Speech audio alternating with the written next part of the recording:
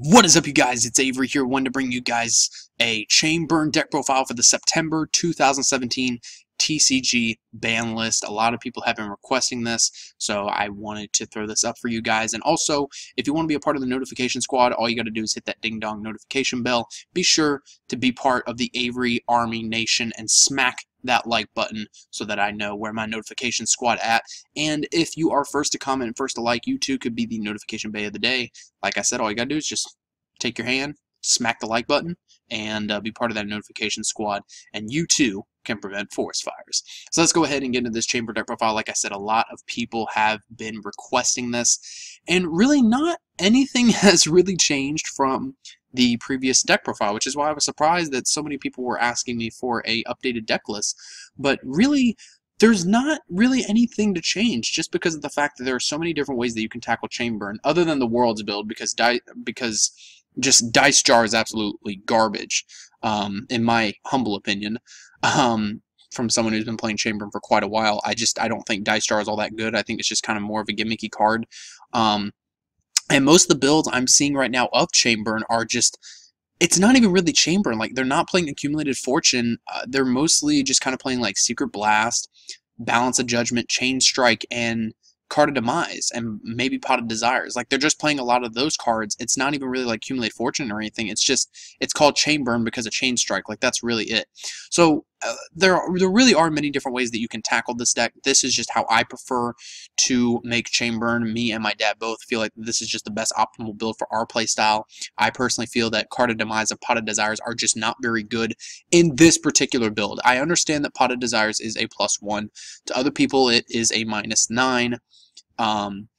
However, I will admit that my stance has changed on Pot of Desires. I feel like it's a good card in the correct deck. I just feel that Chain Burn is not one of those decks, especially in this build, because you want all of your resources. But if you're comfortable playing Card of Demise and Pot of Desires and Chain Burn, by all means go for it. Just don't play Dice Jar, because Dice Jar is trash. But let's go ahead and get into this deck profile. So we have 2 Lava Golem, we have 2 Card D, we have 2 Swiss Scarecrow, and 1 Battle Fader.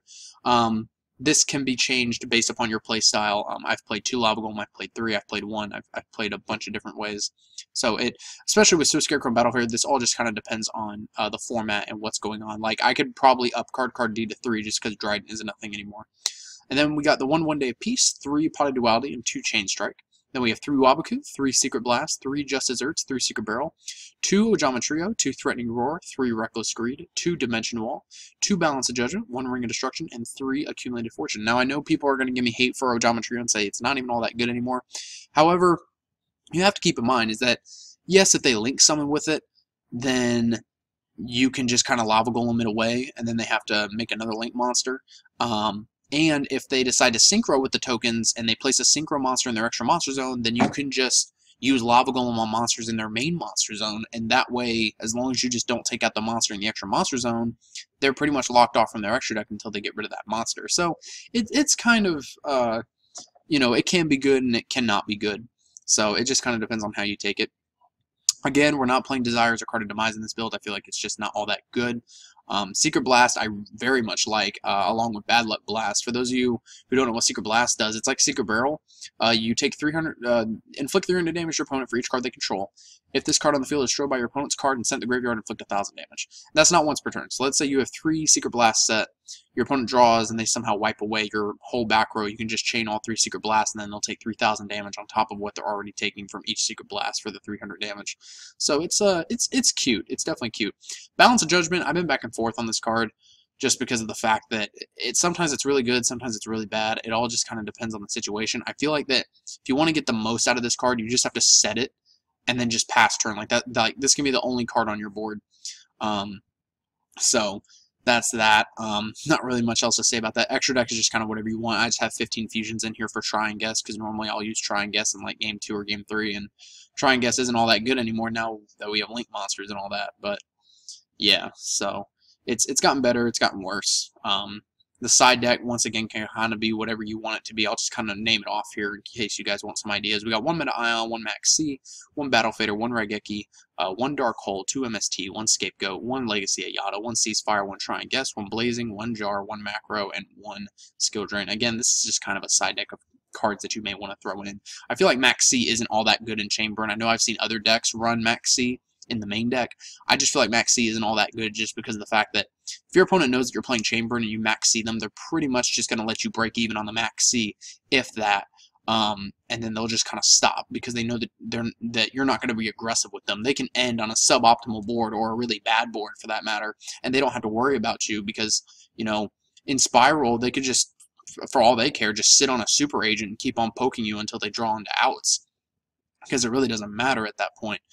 Because they know that you can't lava going with just one monster, and they know that you're not going to be super aggro with them. So, anyways, I just wanted to bring you guys the Chainburn deck profile. Before I get out of here, just to kind of show you some other just burn in general decks, other ideas to play the deck. Chain Energy is another good one, which I think Chain Energy burn is it's more underwhelming, I think, but at the same time, it's also a bit more unexpected because of the fact of Chain Energy.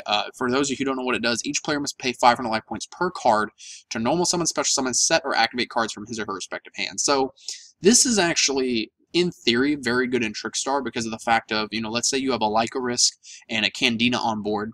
Every time the opponent goes to add a card to their hand, they're going to take 200, and then every time they activate a spell or trap, they're going to take 200. Plus, every time that they play a card from their hand, they're going to take an additional 500 from Chain Energy. So, just kind of something interesting to think about. In Burn, it's pretty decent.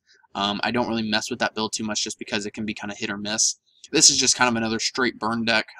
This is kind of a more older version with Misfortunes and stuff like that. But this just kind of goes to show that you can, you know, optimize Chainburn in whatever way you see fit. You know, you might think that my build is trash. You might think that, you know, maybe one of these other builds that I'm showing you here is a little bit better than, you know, say another Burn build. It really just all depends on what your playstyle is. Like me, I don't like Desires or Card of Demise in here. I really don't feel like it gels well with the deck in my playstyle, so I just don't play it. But anyways, thank you guys for watching. If you enjoyed, please be sure to hit that like button. Be sure to hit that ding-dong notification bell. Don't worry, I'm not going to ask you to back me on Patreon because I don't have a Patreon. I'm not about that life. So thank you guys for watching and subscribe if you have not already.